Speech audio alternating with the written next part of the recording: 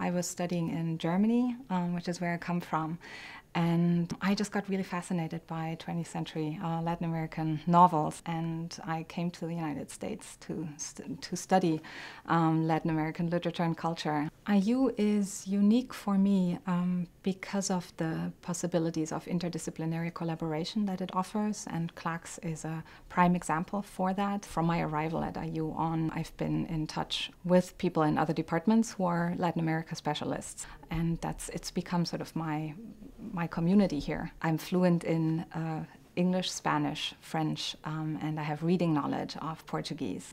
Spanish became for me the language that I was going to focus on professionally because it's just spoken by so many people in large parts of the world. There are a few projects in the works, and one that I'm particularly excited about, being a Cuba specialist myself, is a Cuba initiative that we're working on campus-wide. This is something that comes from President McRobbie, who's interested in fostering new relationships with Cuban institutions. And I'm also quite excited about being a part of the School of Global and International Studies now, which I believe will sort of give us new synergies and input and ideas for how to build a new institutional role here.